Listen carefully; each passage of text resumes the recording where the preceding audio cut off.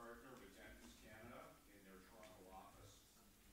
He has a broad-ranging commercial litigation and advocacy practice in such areas as class action defense, securities, auditors' negligence. What is that? It's an oxymoron, actually. They're always wrongfully accused, but we had to come up with some little buzzwords, so that's what we call it. Banking and insolvency, shareholders' disputes, and professional negligence. Norm moonlights playing electrical guitar and slide guitar in two blues rock bands in Toronto and Montreal. Maybe jamming and exiled on the Main, which play numerous fundraising concerts throughout the year for charitable organizations such as the March of Dimes of Canada, the Canadian Organization for AIDS Research, CIBC's Run for the Cure, and Peace Builders International. Norm is a former director of the Advocate Society, and he continues to sit on the Audit Committee and Premises and Arts Committee. Thanks for that introduction. So we actually grew up in Mount Royal, and we never paid attention to our French teachers in high school, and we both hail from the city of Toronto, also known as the city of the 1967 Stanley Cup champions. So mindful of the hour, I'm going to let all of the speakers self-introduce. That's a new word that I'm going to use, but we are going to start with Marie-Anaïs Sauvé, who has the best punctuation of any of the last names here on the panel. She's got the, is it the umlaut? The double dots? Like the Yogo commercial? We have to pronounce it. Anaïs, okay. There used to be a perfume, Anaïs, I remember that. It is. And then an accent aigu or accent grave, it's certainly not circonflexe. Accent aigu. Okay, so she's to my immediate left. And then we're going to hear from Gord Kaiser in the middle, who's going to talk right off topic about this animal called class arbitrations, amongst other things, largely because when I attended last year in Toronto, I thought it was a fascinating topic. And then about 3 months ago, I thought, yeah, what was it that he was talking about again? So we said, let's surface it again. And then finally, we'll hear from Bob Leurer, who hails from Saskatchewan, who I discovered by surfing the web earlier, has a photograph, and this is quite a daring photograph. He's there with a big grin on his face underneath 4 Canadian geese. And anybody who lives near any bodies of water will know about the economic or the environmental footprint that Canadian geese leave on this planet. So salute to you there, Bob. Marie is going to introduce herself, and then she's going to speak about, bring out the glasses, settlement conferences in Quebec, private mediation in Quebec, class proceedings fund, and the impact of the new civil code of procedure in Quebec, all in French. So if you don't understand French, you can don the state-of-the-art headsets that are hardly noticeable, or you can pay attention and think that, you know, you should have... Try to understand. Yeah, okay, go ahead. Bonjour, alors je m'appelle Marie-Anaïs Sauvé, je suis associée du bureau Sylvestre, Fafard, Painchaud. On est spécialisé en recours collectif depuis plus de 25 ans. Alors on travaille dans, on est rendu à plus de 100 recours collectifs où on agit en demande. Alors on est toujours représentant de groupes de citoyens ou de consommateurs. Je suis associée du bureau depuis 2010 et j'ai participé récemment à une conférence de règlement à l'amiable dans le cadre d'un recours collectif où on avait 19 défendeurs et où on a eu 2 règlements distincts, dont un avec 15 défendeurs. Donc, passant en conférence de règlement à l'amiable avec 15 défendeurs, ça fait beaucoup de monde autour de la table, mais j'ai beaucoup appris et je voulais partager un petit peu cette expérience-là avec vous, pas précisément sur mon dossier, mais sur ce qui entoure le processus de règlement des différends en matière de recours collectif. Alors, si vous êtes assis ici, vous devez vous connaître un petit peu en recours collectif. Alors, juste brièvement, quand on est en recours collectif, on représente une personne ou un organisme qui représente un ensemble de personnes qui subit généralement le même préjudice. Alors, on appelle cet ensemble-là les membres. Et en matière de recours collectif, on a une première étape initiale qui est l'autorisation. Tant qu'on n'a pas franchi l'autorisation, on plaide pour autrui. En fait, on n'a pas encore l'autorisation de la Cour de faire nos représentations pour représenter ce groupe-là. Alors, pourquoi je vous dis ça? Ça va avoir un impact un peu plus tard dans ma présentation, quand on va parler justement de l'impact du nouveau code sur les recours collectifs. Alors, l'étape d'autorisation avait été un petit peu déformée au fil des ans, avait été complexifiée. On a 2 décisions de l'année dernière à la Cour suprême qui est venue remettre les pendules à l'heure et en fait remettre au niveau de simplicité ce que l'étape d'autorisation doit être. Alors, essentiellement, c'est qu'on veut filtrer à l'étape de l'autorisation les recours qui seraient frivoles. Alors, on a 4 critères à remplir à l'autorisation et si on les remplit, alors là, on passe au vrai recours collectif avec preuve d'experts, les témoins, etc. Au Québec, dès qu'on dépose une requête en autorisation, on se fait nommer un juge. Et c'est ce juge-là qui va nous suivre tout au long du processus. Si on se rend, et c'est maintenant que je poserai la question, quels sont les modes alternatifs qui sont utilisés en recours collectif et pourquoi, et alternativement également comment on les utilise. Essentiellement, en recours collectif, ce qui est utilisé au Québec, c'est la conférence de règlement à l'amiable. C'est un service qui est gratuit, qui est offert par la Cour supérieure. C'est la Cour supérieure qui s'occupe de la section recours collectif.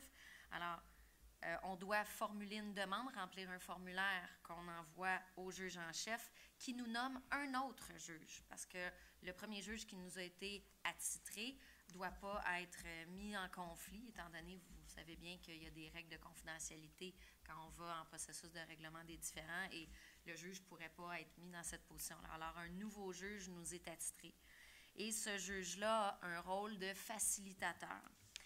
Il y a une nouvelle équipe de juges qui a été nommée à la Cour supérieure de Montréal, spécialisée en recours collectif. Alors ça, c'est nouveau, c'est le juge Roland qui nous a appris ça il y a quelques mois. Et ce groupe de juges-là, spécialisés en recours collectif, ont comme nouvelle directive, et ça va en parallèle avec le nouveau code, doivent forcer, ou vont, ou devraient forcer, les parties à aller en conférence de règlement à l'amiable dès le début du processus. Semble-t-il qu'on va se faire fortement inciter à procéder à une rencontre d'information et de discussion sur ce qu'est une conférence de règlement à l'amiable. En recours collectif, le taux de réussite des conférences de règlement à l'amiable quand on se rend là est de 68 %. Alors, c'est assez important comme taux de réussite. Et le moment pour le demander, alors, il n'y a pas vraiment de bon moment. Ça peut être autant avant l'autorisation qu'après.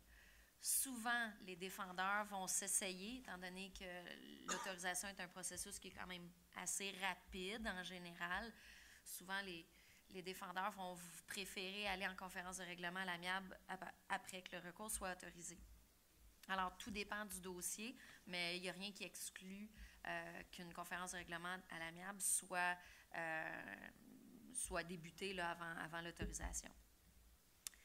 Pour maximiser les chances de réussite, c'est un peu comme dans n'importe quel processus de règlement. Il faut bien connaître le dossier, bien évidemment, et il faut être capable de justifier nos calculs, parce qu'on parle en général en recours collectif de gros montants. Et si on veut faire digérer ça par la partie adverse, il faut avoir des bons arguments et des calculs sérieux. Et si on en vient à une entente au cours de la conférence de règlement à l'amiable, l'entente doit être approuvée par le juge qui nous a été attitré au début du dépôt de la requête en autorisation. Donc, on ne fait pas juste crier victoire quand on a signé une entente suite à une conférence de règlement à l'amiable. Ensuite, il faut la faire autoriser, en fait approuver par notre juge. On a des critères à remplir. Je ne vais pas vous faire un cours de droit sur ces critères-là. Il y en a plusieurs. Mais essentiellement, ce qu'il faut faire, c'est qu'il faut convaincre le juge que notre entente, elle est bonne, en fait, pour l'intérêt des membres. Donc, le juge doit toujours garder en tête, est-ce que cette entente-là est un bon règlement pour l'ensemble des membres qu'il doit protéger? Parce que le juge en recours collectif a ce rôle-là, peut-être supplémentaire, de devoir protéger l'intérêt des membres. Alors, c'est sûr qu'en conférence de règlement à l'amiable, ce qui est intéressant, c'est qu'on peut être un peu plus inventif On peut avoir recours à des mesures réparatrices. On peut, dans le cadre de règlement, faire des dons à des organismes de charité ou autres, dépendamment du cas. On peut utiliser une certaine somme qui serait versée par les défendeurs, pour, par exemple, créer une chaire de recherche dans un sujet en particulier. Je donne un exemple en matière de droit de la consommation. Peut-être que la partie adverse ne serait pas intéressée à dédommager les membres directement, ou peut-être que c'est difficile dans certaines circonstances et préférerait donner ces sommes-là, comme je disais tout à l'heure, soit un organisme de charité ou créer des chaires de recherche spécifiquement sur le sujet qui serait visé, par exemple, sur le recours collectif. Alors, ça nous permet une possibilité de varier, pas juste obtenir notre 50 $ par membre comme on demande initialement au recours. Ça permet également d'avoir, ça nous permet également d'indemniser le requérant. Avec le nouveau code, c'est quelque chose qui va être permis, mais actuellement, ce n'est pas permis que le requérant reçoive une indemnité particulière pour son travail. À mon sens, c'est un très bon amendement, en fait, d'accepter d'indemniser le requérant parce qu'il doit en mettre de l'énergie, il doit mettre du temps. Dans les recours collectifs, souvent, on est confronté au plus gros bureau d'avocats, des avocats chevronnés, avec des interrogatoires qui sont étouffants. Alors, faire vivre tout ça à notre requérant, on est bien content, au bout du compte, de pouvoir lui donner, qu'il puisse bénéficier d'une indemnité. Alors, actuellement, qu'il puisse avoir une indemnité, c'est pratiquement seulement possible quand on a une entente à l'amiable. Mais comme je le disais plus tôt, ça va être possible avec le prochain code. Comme je disais tout à l'heure, après avoir eu l'entente, on doit procéder à une audition. Alors, on est vraiment les deux parties devant le juge et on doit plaider que notre entente rencontre les critères. Et c'est possible que le juge dise non, le ou la juge dise non. Et là, il faut réagir vite puis voir même à ajuster certaines parties de l'entente. Le juge a également un rôle de déterminer le contenu des avis. Parce que quand on règle un recours collectif, oui, on avise notre requérant. Notre requérant, oui, ça peut être une personne physique, ça peut être un organisme, comme par exemple Option Consommateur, qui a peut-être un petit peu de visibilité plus qu'un requérant lui-même, mais on doit s'assurer que le règlement du recours soit connu du plus de monde possible. Dans le cadre du recours collectif dont je vous parlais tout à l'heure, où on avait 19 défendeurs, dans le règlement qu'on a réglé en CRA, on a utilisé YouTube pour faire des publicités, pour faire connaître le règlement. À ce moment-là, c'était dans le cadre d'un recours collectif pour la crise du verglas en 1998 et on voulait envoyer des chèques à des gens. Depuis 1998, vous comprendrez que beaucoup de monde peut avoir déménagé, être décédé, mais s'ils étaient décédés, leur succession pouvait être bénéficiaire du chèque qu'on voulait envoyer. Donc, on a voulu faire une grosse campagne pour que le plus de membres possible puissent recevoir leur chèque, pour les aviser de nous informer, en fait, pas nous personnellement, mon bureau, mais il y avait un gestionnaire, d'aviser le gestionnaire de leur changement d'adresse. Alors, YouTube a été un excellent moyen. Dans le passé, on utilisait beaucoup les journaux. C'est un peu dépassé. Les journaux ne rejoignent plus autant de monde. Peut-être la population plus âgée a encore beaucoup recours aux journaux papier, mais on utilise de moins en moins. Alors, le juge, suite à l'entente dans la conférence de règlement à l'amiable, va donc également devoir déterminer le contenu de l'avis et de quelle façon on le publie. Alors là, il va falloir avoir les représentations de chaque partie. Une autre avenue qui est possible, mais qui est beaucoup moins utilisée, ça va être la médiation. Pourquoi moins utilisée que partout, j'imagine, dans le reste du Canada, dans le ROC, comme on appelle? Premièrement, parce que c'est cher. La conférence de règlement à l'amiable étant gratuite, c'est une considération que les deux parties doivent avoir, mais j'ai envie de dire principalement les avocats en demande parce que vous savez qu'on n'est pas payé. On n'a pas d'honoraire tant qu'on n'a pas gagné le recours. Alors, on est payé à pourcentage. Si on perd, c'est zéro. Alors, si en plus, on a déboursé des sommes pour se payer un médiateur, vous comprendrez que là, on s'étrangle de plus en plus. Et en général, On a une réponse assez rapide des juges. On se fait attribuer en conférence de règlement à l'amiable un juge assez rapidement parce que le juge en chef voit que ses statistiques pourraient être grandement améliorées si on réglait un recours collectif qui pourrait éventuellement utiliser des ressources judiciaires pendant 1 mois, 2 mois, 3 mois. Les recours collectifs peuvent être très, très longs. Alors, si on peut en régler un à l'amiable, le juge en chef aime bien ça. Alors, on a donc... Au niveau de la médiation privée, bon, je disais c'est cher. Par contre, étant donné que c'est cher, si on y a recours, c'est qu'on veut réduire les délais au maximum, puis qu'on a une réelle intention de régler, à mon avis. Si on est prêt à chaque partie à débourser des sommes et à ne pas vouloir attendre la conférence de règlement à l'amiable, ça dénote cette volonté-là. L'avantage également en médiation, c'est qu'on a le choix de notre médiateur, comme vous le savez, ce qui n'est pas le cas, ni par rapport au juge qu'on se fait attitrer au début du recours collectif, ni celui qu'on se fait attitrer en conférence de règlement à l'amiable. On se le fait imposer, puis vous le savez, il y a des juges qui sont très, très bons dans certains domaines, ils le sont moins dans d'autres. Alors, la médiation peut être pertinente dans des cas très complexes, par exemple, si des cas de fraude financière ou quelque chose comme ça, ça pourrait valoir la peine de vouloir déverser des sommes pour ça. Maintenant, comment pourrait-on financer ces modes alternatifs de règlement-là? Au Québec, on a le Fonds d'aide au recours collectif. C'est un organisme qui relève du ministère de la Justice et qui est soumis aux mêmes règles que les ministères, tous les autres ministères et organismes. Et il a pour fonction d'apporter de l'aide financière aux personnes qui désirent intenter un recours collectif et qui n'auraient pas les ressources nécessaires pour le faire. Alors, quand je disais tout à l'heure qu'on n'était pas payé, les avocats en demande, tant qu'on n'avait pas eu gain de cause, c'était... En fait, il y a une petite exception à ça, c'est qu'on peut avoir une partie de financement par le Fonds d'aide au recours collectif, mais on doit déposer une demande, on doit convaincre les administrateurs. Il y a il y a de plus en plus de délais pour obtenir une audition, parce qu'on doit plaider devant le conseil d'administration.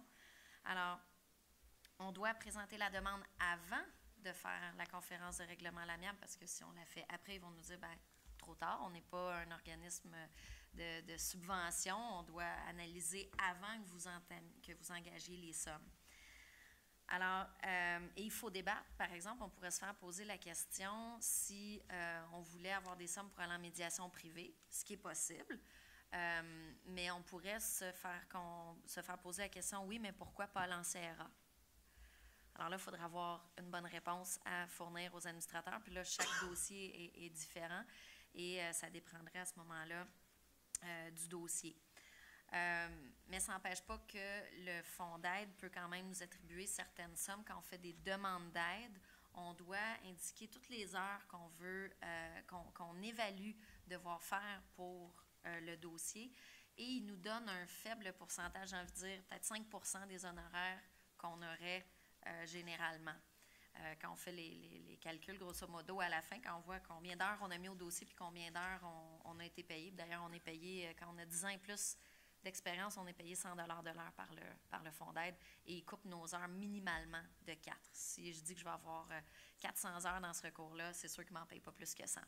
Alors, si on veut aller en conférence de règlement à l'amiable, on peut faire une demande pour obtenir un certain financement pour les heures qu'on veut consacrer à la conférence de règlement à l'amiable. Puis pour la médiation, on pourrait en plus demander des frais pour payer le médiateur.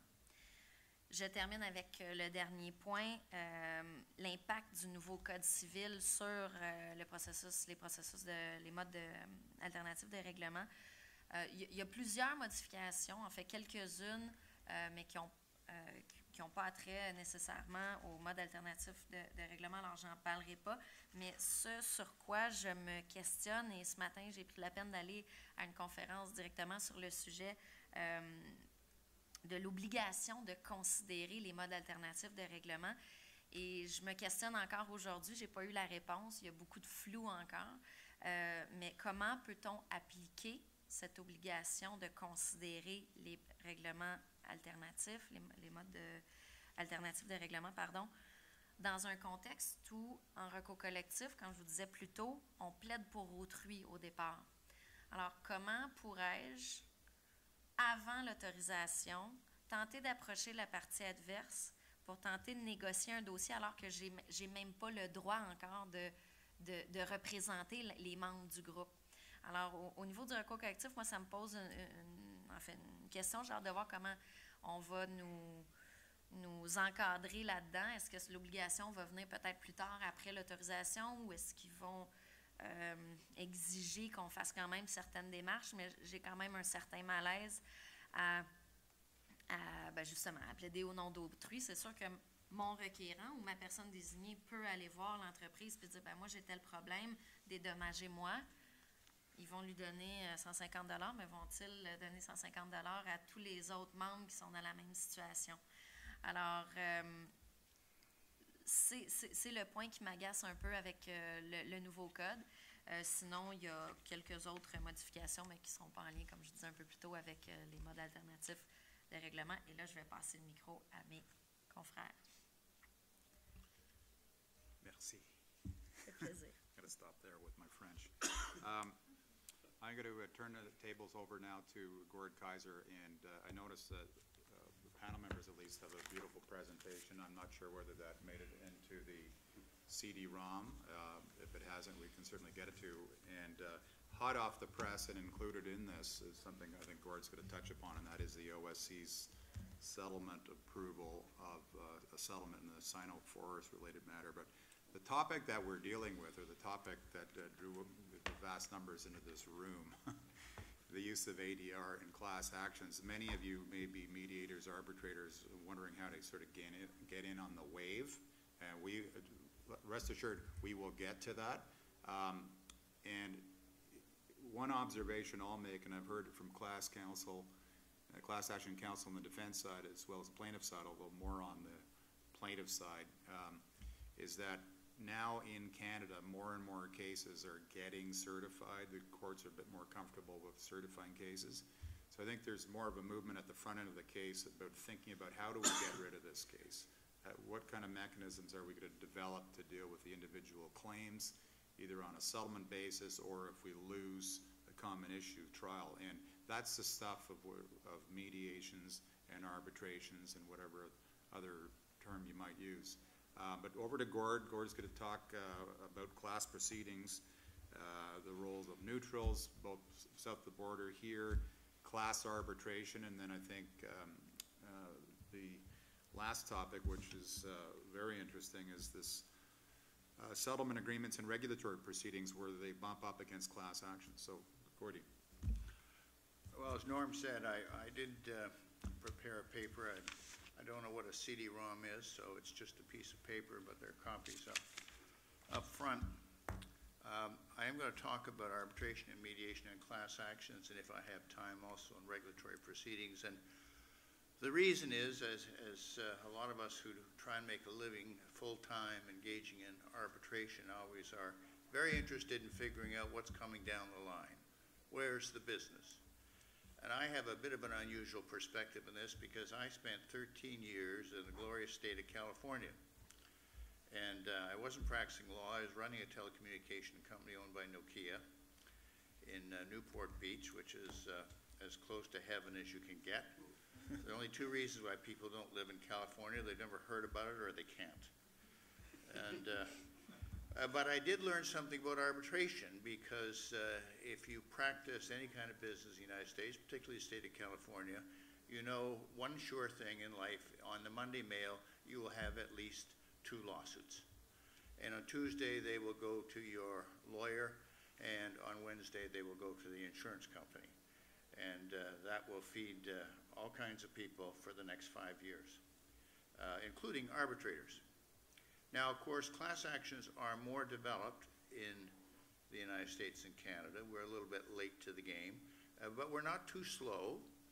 And as Norm has suggested, we're finding out, and our courts are finding out, and these juicy class actions, the one where there's lots of business for lots of people, fall into, traditionally into securities and antitrust or competition law, as we call it in Canada, and more recently, in the environmental area. And they tend to have lots of defendants. Brian heard me say this in Calgary last week. If you look at Lac-Megantic, there's 9 categories of defendants. You've got the oil guys that produce the oil, the 2 train companies that carried the oil. You've got the manufacturers, the tank cars, the lessors, the tank cars. You've got the refinery, Poor Irving over in St. John. You've got the owners of the crude. You've got the regulator, who they say was negligent. And you've got the Canadian government, who they say was negligent because they didn't supervise the regulator. Now, it won't surprise you that most of these cases settle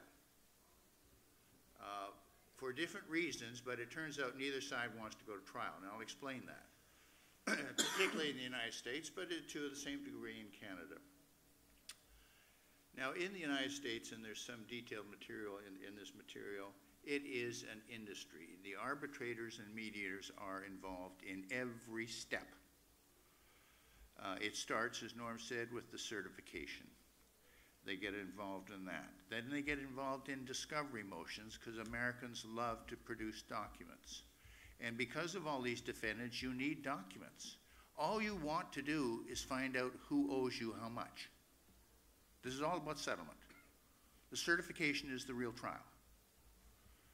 And so you want to know, okay, Brian, you're good for so much because I now know what exactly you did in this convoluted process after this damn train left Montreal and went to Megantic. I know exactly what your role was, and here's what I figure you owe us, minus, of course, the 30% for the class action lawyers.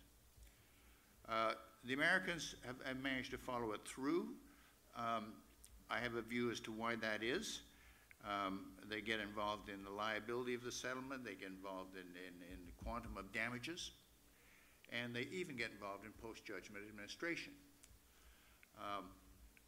That's my own view as to why that's happening, and I think it's starting to happening, and you know, I make this observation just as how this industry is developing. I'm associated with the JAMS organization. When that grew, started 40 years ago, started in California, Irvine, California, where I lived. Judges weren't paid as much as Canadian judges. They could hardly wait to grab their measly pension and go across the street and become a mediator or arbitrator because their brother judge would send it across the street because he was too busy because the courts were broken. And so it was a pipeline. And they could hardly wait to, and when I went to the first JAMS organization of the sort of the newbies in Washington, D.C., I couldn't believe these guys that they were recruiting. I said to my wife, this is the New York Yankees. There's the chief judge of the Northern District of California. I mean, that's God. But of course, they couldn't wait to walk across the street and earn 3 times as much money as they were the week before. Nothing wrong with that, of course. So what are the Canadians doing? Well, they've actually started to pick up on this. I noticed my old association, which was Nissan's, they kicked out those of us that weren't judges, and they've rebranded themselves the Bench or something, or Amicus or whatever. But anyway, they've developed a pipeline, and what are they doing? They're doing case management. And where are they doing that case management in particular? In class actions, where it's big stuff. It's complicated. And it turns out none of these damn judges want to do case management. So the retired judges are saying, let me help you. And so they do this work, and they rule on motions for discovery and how much discovery, et cetera, and they write a report to the court.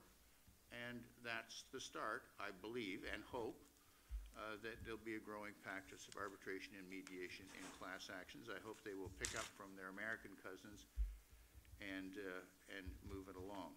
Now, why is this a greater role, a reduced role in Canada? Well, there are a couple of differences, and it will never be as big in this country as in the United States. The first thing is, the Americans developed this MDL, where they consolidate these cases. So if you have a case, if you've got a price-fixing case in California and Michigan, New York, you consolidate them. What do? There'll be a price-fixing case in Quebec and BC and Ontario. You can bet the same case, the same defendants, different plaintiffs, right? They will not get consolidated because the view is that the provinces don't have the constitutional right to consolidate cases, and for whatever reason, the constitutional reasons, principally the federal government has not. So when they get consolidated in the United States, the sitting judge says, I need help. And they'll pick 2 mediators. And they did in this credit card case. And the 2 mediators worked 2 years to finally sort that mess out. But the court didn't. The arbitrators did. And of course, the Americans perhaps arguably have a greater focus on document production. Maybe that's true. But one thing that is true is that corporations hate punitive damage in juries, which they get in the United States, and generally you don't get here, so they like settlements. And in the antitrust case, there's treble damages, as Andrew would know. We don't have that here. And the corporations hate treble damages. Hate juries, hate treble damages. Settlements has a stronger attraction in the United States than Canada. And the plaintiff lawyers like settlements because they don't like the expense of a trial. So there it is, a marriage made in heaven, and some arbitrators make some money in the process.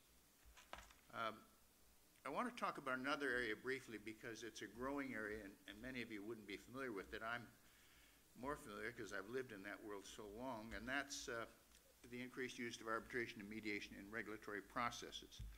Now, most tribunals have a procedure for approving settlements. Norm was referring to a particular settlement to which I'll come to. Some even have specific rules for relating to mediation. The Ontario Energy Board, the BC Utilities Commission, the Ontario Independent Electricity System Operator just expanded its panel of both arbitrators and mediators, doubled the amount of money they're paying them, put some new people on it. The rules that relate to those procedures go 50 pages. Mind you, as nice as it looks, they've never had a case, but they're getting there. Some tribunals have standing panels with mediators. Some have standing panels with arbitrators, as I've said. I referred to the ISO. That's old stuff in the United States. The Federal Power Commission started in 1949, 1977. The Federal Energy Regulatory Commission took it over. It's a wholesale business. So it's growing, and it's growing for obvious reasons. These tribunals are bogged down. But there's some very interesting issues that I think people in this room, if they have an interest either as counsel or mediator or as arbitrator of getting in on this growing business, should realize. This is not your garden variety settlement agreement. First of all, these settlement agreements have to be approved. And when you're getting approved before a regulatory commission, there's much greater oversight than there is in a court, although it depends on the commission. I'm going to come to this Ernst & Young Sino-Forst case in a minute. But first of all, third parties can oppose. They can come in. Sometimes the tribunals won't let them in, but they can come in, and they do come in, and they can upset the apple cart. You have this issue about whether you have to admit liability. Now, this was a live case in the situation that Norm was talking about. And you go back to Citibank. And Citibank in 2011 entered into, they were one of the real bad boys, of course, in this mortgage-backed securities fraud, I guess you could call it that. And finally, the SEC clamped down on them, and they said, okay, you got to disgorge $60 million in profits, and you got to pay a $95 million penalty. Citibank said, yes, sir, we'll be happy to do that, provided we don't have to admit any liability. Now, the reason they don't like to admit liability in these regulatory pleadings is the class actions will be on their back within 15 minutes of it being filed. So that's usually a crucial part of the deal. Until I ran into Judge Radoff in the court down there in Southern District, New York, and he said, I'm not going to accept this settlement agreement if you guys don't admit some liability. And it became a live issue even in Ontario, in the Ontario Securities Commission. They had heard all these consultations, and of course certain people hated it and certain people loved it as to whether there could be settlement agreements without admission of liability. Anyway, poor Judge Radoff got reversed by the Court of Appeal in 2014, in June of 2014, and 2 months later, the Ontario Securities Commission accepted this plea, this deal with Ernst & Young, who wouldn't admit, but it was suggested had not done their auditing function properly, and as a result there'd been this huge fraud, and they had to cough up $8 million, $2 million of which went to the commission for their trouble and time and chasing them down. So that's still an issue that's floating around. Remedies and restitution, there's always a question of whether you can get restitution, these things. Frankly, what happens, and I've seen a number of these things, and I've been involved in competition cases where one was involved price fixing with John Deere little green tractors, and we said to the other guys, you know, you're going to have to refund these people, and we think they overpaid by 10%, and there was X number of these people, and that comes to $2 million. And they said, John Deere said, well, you can't do that. There's no authority in the act. And I said, well, if you want the deal, that's the deal. Otherwise, we're going to go after your executives. Well, that took them 15 minutes, and they said, where do we send the check? So you can get around it to some degree, but there will be some tribunals when they look at it. In this case, it was the federal court approving it, and they didn't give a damn. But sometimes the regulatory tribunals tend to be a little bit stricter. The other thing you get, which troubles some people, not other people, are what I call pork barrel settlements. And you'll say, well, what's a pork barrel settlement? And the tribunals worry about this a bit. Sometimes these settling parties will agree to anything just to get the damn settlement through. And in one case that I was actually sitting on the Ontario Energy Board, I said, well, why would you agree to take this expense out of your expenses? It was an expense for a new GIS system. You said that 80% of your equipment's out of date, you're going to have to be replacing it. And they said, well, we had to give them something. So I said, well, why didn't you just give them a new BMW? I mean, this doesn't make any sense. Well, they went back and recalculated and so on. So that is a bit of an issue. Another issue that's come up, all of these agreements are confidential. Now, they go on the public record. And I'll talk about this a bit in the settlement process that Norm is so fond of. There was always a question, the Alberta Securities Commission had a question, can we approve these things in confidence? Because that's what the companies wanted. They not only didn't want to admit liability, they didn't want anyone seeing the damn settlement agreement. And the Alberta Utilities said, no, we can't do that. But the agreement has to go on the public record at some point and be approved. This is, you know. And the Ontario Securities Commission struggled with that, so they came up with a very interesting thing. They said, okay, we'll have a pre-settlement conference where a member of the board, the commission, will be there, and everything will be confidence, and we'll give you a nod. Okay, I think I can recommend this. And the member of the commission who's on that pre-settlement conference, he does get to sit in a public hearing, which, as you might guess, takes place like 24 hours later, so there's lots of notice. And then there is a public hearing approving it, and the agreement does go on the public record, and Norm has the agreement there. So, but this confidentiality during the settlement process itself is strictly observed for reasons that you can appreciate. The other thing that's kind of interesting is the commissions have approved what's called an all or nothing, which might strike you as being strange coming from a regulatory commission.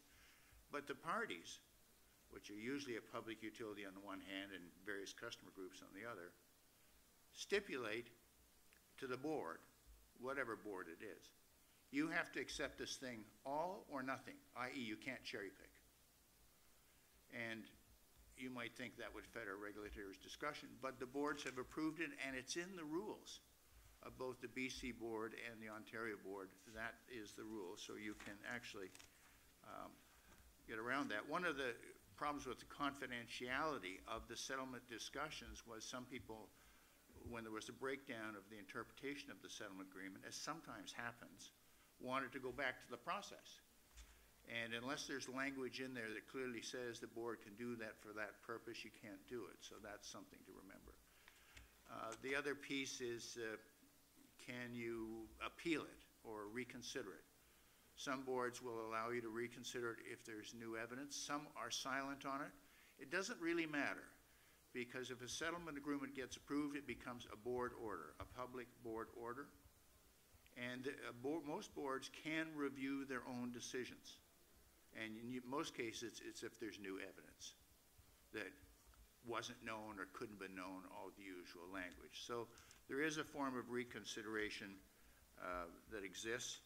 I could go on and deal with various other issues, but I think I'm going to turn it over to my friend. Thanks, Gord. The Sino case looks like it came out at the end of September. There was a case relating to Livent that came out in August, which was written up fairly extensively by Janet McFarland in the Globe, and it was one of the first sort of no contest settlements entertained by the OSC involving one of the former directing minds of Livent. And I actually had a discussion with one of staff counsel not involved in that case, but about this new OSC policy generally, because to that point in time, OSC cases that had been started years before would just sort of sit on the books in limbo while there was some civil litigation or criminal proceedings taking place. There was a position paper, I guess, tabled in 2011, and invited a bunch of commentary.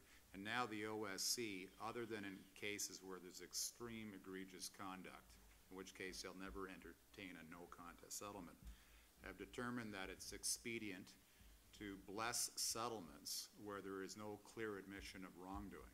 So what you'll see in these agreements is, you know, whereas a notice of hearing was issued on such and such a date, and whereas a statement of allegations was issued on such and such a date, and then 2 or 3 pages of whereas, involving sometimes a criminal proceeding, charges being laid, and then the last whereas before the operative terms are, and whereas the OSC recast its statement of allegation into an amended statement of allegations, which largely truncates the initial one just to say, we started a proceeding against this respondent, that respondent was charged, found guilty, and on the basis of that, we think that this person or persons or company has breached the securities law.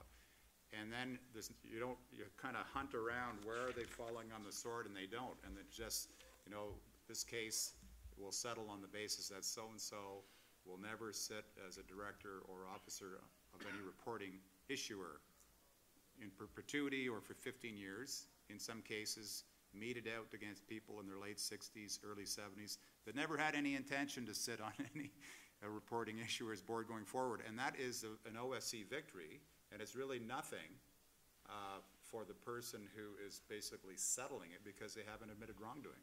So it's all sort of out there in the name of expediency, but I did at least get I guess a candid, maybe what lawyers would call an excited utterance out of staff counsel. We would never, ever bless, or the OSC would never bless a settlement if there was egregious conduct on a no contest basis. So with that, we're going to lead into the next topic. Bob wants to talk about the Heriniak decision.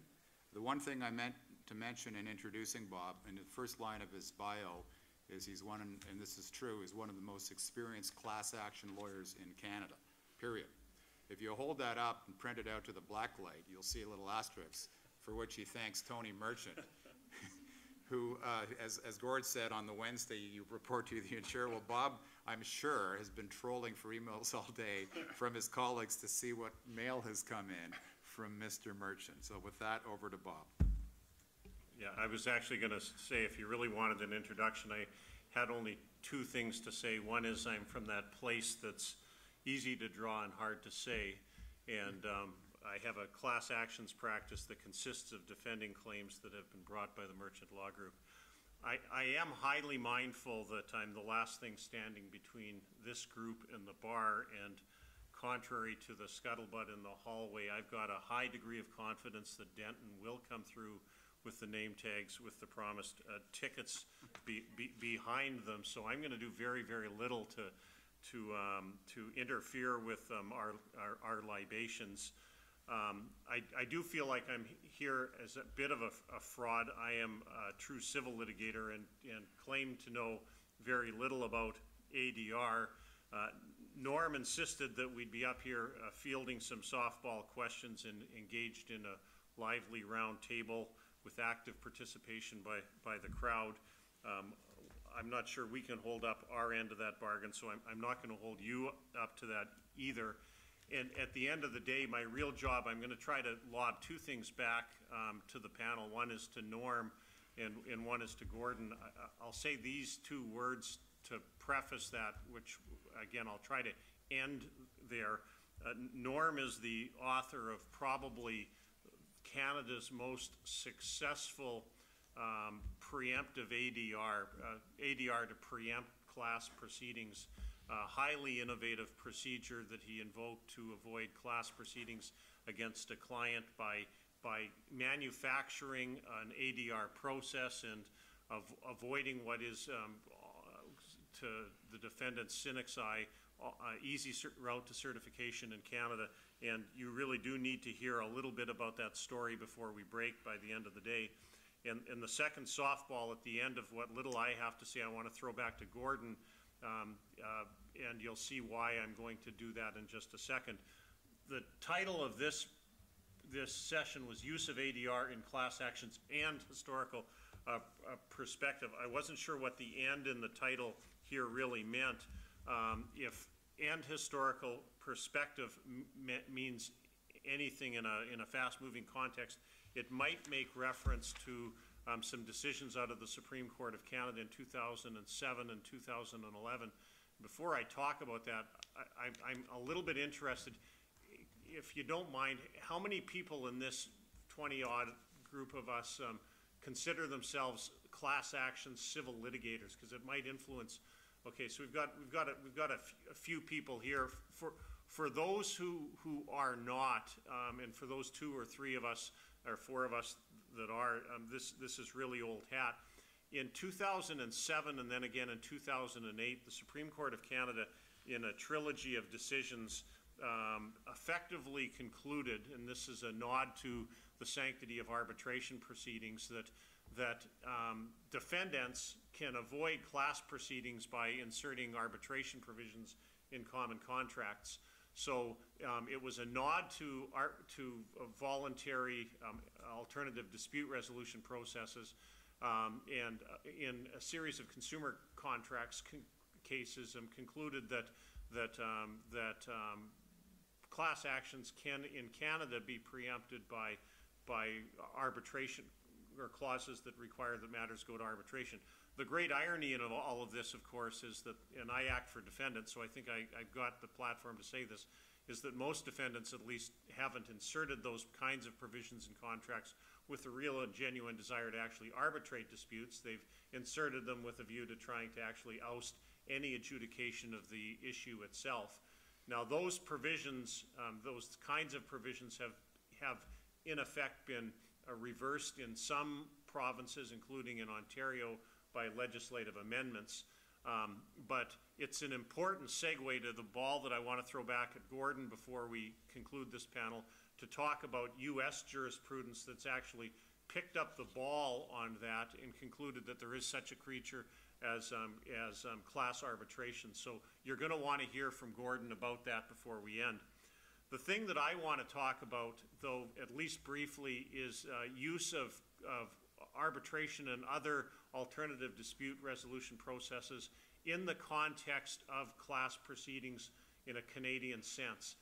Just for general context, again, and I apologize for trotting on ground that many but not all might know here, when we talk about a class action, what we're really talking about is a bifurcated procedure that involves resolution of disputes that are common, that is consistent across the class, and then individual. So the class proceeding, as it's commonly thought of, resolves the issues that are common across the class, but there remains individual issues that very often have to be determined in order to finally conclude issues of liability. And to take a couple really easy examples, let's say you've got a pharmaceutical product and the allegation is that the product shouldn't have been marketed. It will be a common issue whether or not the manufacturer or distributor should have put that product into the chain of commerce. Was the product, I'll use colloquial expressions, defective? Was it improper to market or improper to market without a warning? That will be consistent across all of the class, typically ingesters of the pharmaceutical product in that case. But then there will be individual issues. Was the person actually hurt through again, to be simple about it, hurt from the ingestion of the product? In light of the Canadian jurisprudence, there is, at least right now, very little ambit or room for alternative dispute resolution processes in the first stage of that bifurcated procedure, except to the extent that the parties might want to engage in voluntary mediated alternative dispute resolution processes. However, it's incumbent in a class proceeding for a plaintiff to design and the court to conclude that in order for an action to be certified as a class action, there has to be a process for resolving the individual issues. And historically, defendants have resisted certification on the basis that there is no effective way to resolve the individual issues, even if the common issues are decided in favor of the defendants. Notwithstanding that, there's been, the courts have ebbed and flowed in terms of how easily and frequently they will allow class certification. Courts in Canada certify reasonably liberally common issues.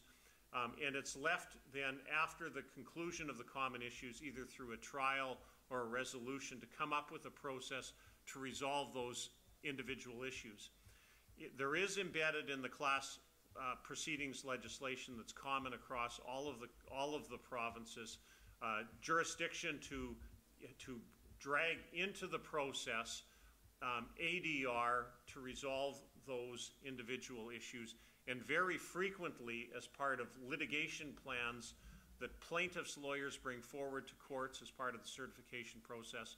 What you'll see is that they're proposing to the court that at the conclusion of the common issues, there will be either a process, they'll have a contemplated process without defining what it is for the use of ADR to resolve the individual issues. And B, in light of the Heriniak decision, which I'll now turn my mind to, I think there's going to be ambit for the courts to begin to at least think about the imposition of ADR in the context of the legislative scheme.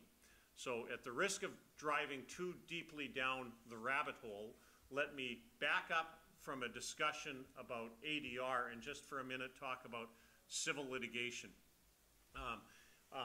Civil litigation procedures.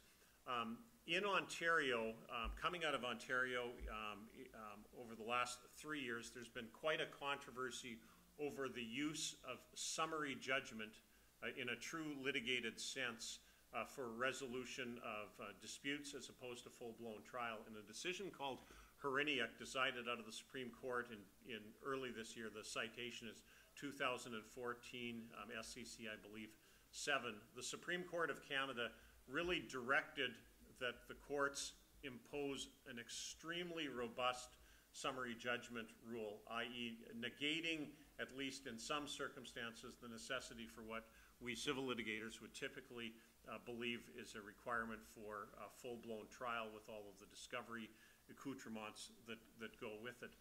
The philosophy behind that particular decision is that the administration of justice and the rule of law is brought into disrepute by the invocation of onerous and disproportionate civil processes. The class actions, and that's the fundamental backdrop. It's the requirement that the Supreme Court of Canada has directed that the courts turn their mind to concepts of proportionality in terms of resolving a dispute resolution process. My particular hypothesis is that that philosophy will eventually embed itself into the court-imposed processes for the resolution of individual issues in a class actions context. And in Ontario, the relevant section is, and I don't purport to be an Ontario lawyer, but the relevant provision is Section 25 of the Class Proceedings Act. It has parallels in at least all of the other Canadian common law provinces. In what that section allows the court to do in resolving individual issues is to direct that the individual issues be resolved in one of 3 manners: a hearing presided by a judge of the court. That's the first. The third is by consent by any process that the parties may agree. But the third is through expert or other person who can conduct an inquiry. The historical definition or understanding of the provision in the last one that I mentioned, which is the second in the list, is that regime of an inquiry is limited to matters of account, calculation, simplistic matters. there is,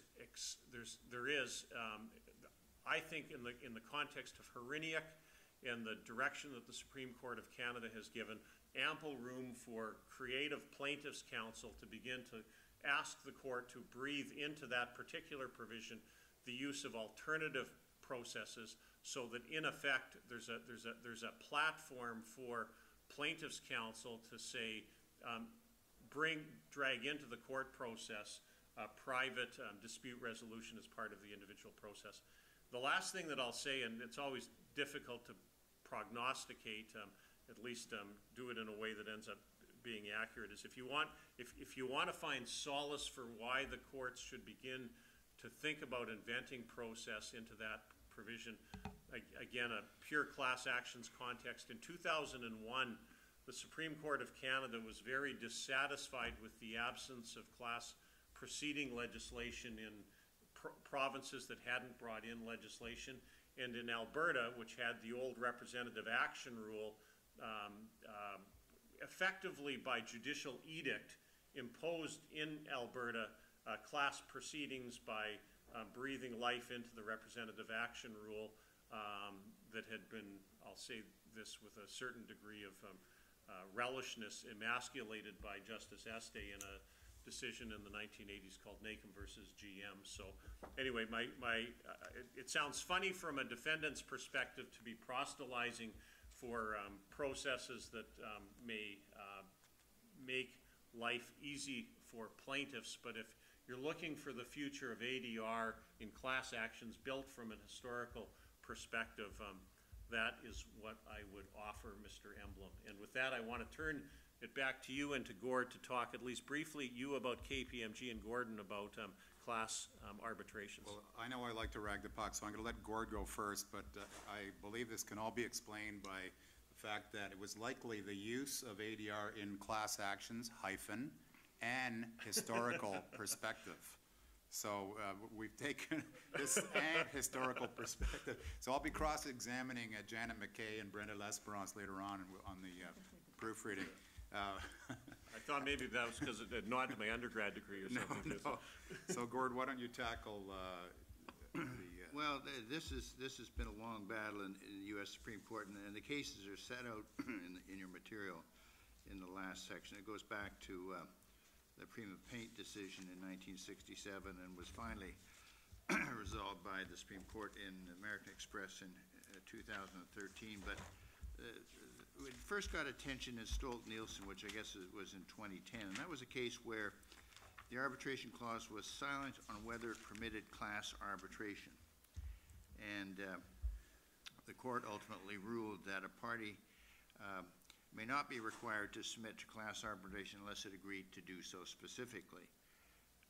Then you go all the way to American Express, and their American Express had a contract that provided that there was arbitration of all disputes, but no right or authority for any dispute to be arbitrated on a class action basis. And it went back and forth, and again the Supreme Court reversed 5-4 and said the Federal Arbitration Act does not permit a court to invalidate a class arbitration waiver on grounds that the plaintiff's cost of individually arbitrating a federal statutory claim exceeds the possible discovery. So you can refer to it as the sanctity of the contract or whatever you want. Of course, that court and that decision and many other decisions, such as Citizens United, is a court that stands up for the rights of corporations wherever possible, and it did in this case as well. So no class action arbitrations unless specifically provided for. So Gord mentioned a nasty acronym early, MDL. This conference is not a bit shy or limited on acronyms. MDL in the United States is multi-district litigation. They've got a system to basically gather in all state-commenced lawsuits, proposed class actions, whether it's it's not, the first one gets to go. So they've got a system that basically tracks everything that's been started, and they will basically corral them all together, and they have a panel, like a multi-district litigation panel. Then they'll have like lead counsel. It's often New York firms or Chicago firms, and then there will be a role for other counsel in the state courts, maybe a settlement counsel or back behind things that you see, they will participate in the fruit of the recovery. So in Canada, we have this constitutional issue, so there's nothing to prevent all sorts of lawsuits from starting right across the country, and there result carriage fights where you've got, you know, plaintiff lawyer A say, I'm better at this than plaintiff lawyer B, and that still goes on, so it kind of drags the process down. The last 5 or 6 years, maybe 8 years, there's now some consortiums of friendly firms. You've got a BC firm, a Quebec firm, and an Ontario firm teamed up against another consortium. So there are fewer carriage fights, but it still grinds the process down. I think the reason why arbitrators and mediators have a lot more traction and have had in the United States is in the United States, the day of reckoning is largely written in stone. In Canada, you know, this idea of getting your certification motion on within 3 months of the date the first notice of intent was filed as a joke. I mean, you get to certification like 3 or 4 years later after having fights about where you're going to have the fight. And so things drag on. So defendants have much more room to sort of, pardon the expression, screw around with the process, whereas in the United States you have a taskmaster, judge, magistrate judge, supervising judge. What have you done? Here are the guidelines, and here's what's going to happen, and here are the deadlines. And there's no, you know, judge, I've got something else on. Well, you're not going to be in 2 places. So as a consequence, they start thinking about settlement a lot earlier. And my first sort of bird's eye view into some of the names of the famous mediators and arbitrators, but largely mediators in the States, were in Canadian proceedings that had a parallel U.S. proceeding, recognizing that U.S. lawyers spar a lot more than the friendly Canadians, thinking, you know, well, this case in Canada is never going to settle, and there's all sorts of overlap with the United States, and then all of a sudden, nope, the U.S. case has been settled, and, you know, former judge or retired judge so-and-so, you know, brokered peace amongst 28, how did that ever happen? It's because they've been at it for 25 years. And there's a real, and some of the names are like household names. Let me spend 5 or 6 minutes just talking about ADR, mediation, arbitration, sort of tiered dispute resolution mechanisms, which is a pet peeve of Steve Handel. A lot of people think, like, let's just get to arbitration because people aren't going to mediate in good faith. And then the party that might have to pay for that say, well, why would we commit to arbitration if there's a possibility of mediating a settlement? So leaving that issue aside, because it'll be debated at these conferences from here to eternity, in one of the early overtime cases in 2007, my client KPMG was hit at the end of August of 2007 with an overtime class action, purported national class on the basis of former employees, current employees only initially, and the allegation was it was a systemic underpayment of overtime. People either were encouraged not to record their time or had worked overtime and had not been paid or given time off in lieu. And there was immediately a recognition on KPMG's part, toned from the top, that, look, if we're offside, we are going to fix this. So the lawyers, us and Crawford Class Action Services, and some independent employment firms retained by Crawford, with the edict to, like, make it right, shelved all the preconceived notions about scorching the earth, which you can easily say, well, all of the employment standards legislation across the country says if you've got a beef with your former employer, you take it up with the Director of Employment Standards, and you're out of time because they didn't bring that within 6 months.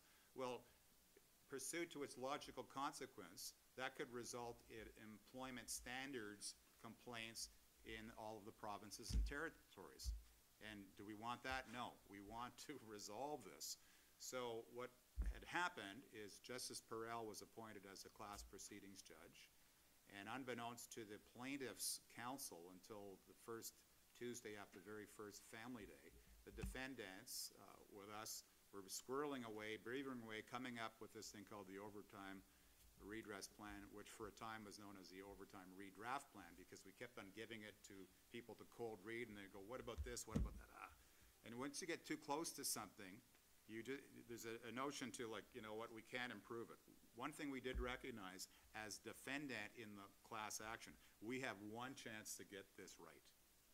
You know, you hear the cliche, you've got one chance to make your first impression. You can't say, oh yeah, no, we'll fix that up. Particularly because we were not announcing this to plaintiff's counsel. And we relaxed the limitation periods. We basically said, okay, well, the period of employ of the single representative class plaintiff goes back to January 1 of 2000. So we weren't going to say the class period is any shorter than her actual length of employment. So the class period there was when she started work until the end of September of 97 or 2007, and then we said, and we are going to, you know, fix things up, or the employer will, from October 1, 2007 forward. And there was a hotline set up. There were English mailings to 11,000 former employees, current employees, where independently, Crawford had been given in a sort of a titanium briefcase all of the employment records. So the first task was, let's go take a look at the potential claims of those that are in the class. Are there any there that have worked and have not been paid? And in the overtime situation, there's eligibility, then there's entitlement. Not everybody is eligible to be paid overtime. Not everybody that is eligible is entitled. They might be eligible, but they've actually been paid or received time off in lieu. So because there were employees across the country, we thought, well, we have to build in this mediation process. We have to build in an arbitration process. Who knows any mediators in Manitoba? What happens with the employees in the Northwest Territories? David McCutcheon, my partner, says, well, you know, the ADR Institute of Canada, they administer these things. What a great idea. So we got a roster of their roster mediators and their roster arbitrators, and part of their redress plan was if the employees who were sent a determination letter agreed with the first sort of post-claim review of their eligibility entitlement, great. If not, they could go to mediation, paid for by KPMG. We would give them, okay, Manitoba, here is a list of 10 mediators. Who do you want? Rank them 1 to 10. And then the ADR Institute did all the admin work about matching up first choice availability. There were probably 40 mediations. There might have been 6 arbitrations. And the whole process was resolved with Justice Perel certifying at a pre-approval basis the settlement for, or certifying the case for settlement purposes in April of 2008, with the claim having been started at the end of August of 2007. And because it was a process settlement as opposed to saying, here is the pot of gold, it was, there is no pot of gold. Whatever you prove that you're entitled to, or whatever a mediator and both sides agreed to, great, or whatever arbitrator. So the process was working, and the process didn't stop with the commencement of the class proceeding, because the claim was not brought on behalf of current employees. And KPMG was mindful of its obligations to not only current employees, but also former employees, many of whom are alumni. So there was never any issue of, well, you can't talk to class members or prospective class members. And once things were launched, we were hauled into court by the plaintiff counsel on the Friday after the Tuesday, and Justice Perel said, why should I stand in the way of people getting money? And 3 lawyers, spread out over 2 firms, plaintiff's side, did not have a good answer to that question. But what they did want to do is kind of change the plan in order to earn a fee. And it was, we were saying, if it ain't broke, we don't need to fix it. And so that was like February the 25th. We entered into a settlement agreement March 18th. April it might have been maybe April or May, maybe May, where we're pre-certifying, you know, Judge, this is what we're going to give to you on certification. We already have a 90% take-up rate. The system's working. We're already in the mediations. And by the time we got to like August the 8th, 2008, he basically said, you know, this is fine. And he spelled out the factors to take into account when you are certifying for settlement purposes. because there is an issue that, well, if both sides want the case to settle, the court's got to take on a bit of a different role, because you've got both sides wanting to settle, and you've got the plaintiff's counsel wanting to get the balance of their fee. They got half of it at pre-certification and half on certification. And what was comical is in terms of trying to justify earning of the back end of the fee, one of the counsel for the plaintiff kept on referring to one of the very first press releases issued by KPMG that said, you know, as a result of the class action, we've implemented an overtime redress plan. That was us, Judge. Class action and just, I got it. Good. Good. Anyway, so that probably involved the potential, well, certainly there were 50 or 60 mediators involved, maybe about 8 to 12 arbitrators. So what I would suggest is cozy up to the class action administrative people like the Crawfords of the world or the Laura Brunos of the world, because they are dealing with plaintiff counsel, sometimes defendant counsel, in formulating plans at the authorization certification stage. They may not spell out who's going to be involved as a mediator or an arbitrator, but even if they just talk about that generically, you can say, hey, I'm available. I'm happy to do it. So that was 5 minutes with a multiplier. So it's 5:56. If there's any questions, happy to entertain them. This session goes till 6 o'clock. I think you've probably got our email addresses, so if anybody has any questions, you can email us. No questions? Observing there's no questions, this panel is adjourned. Thank you very much.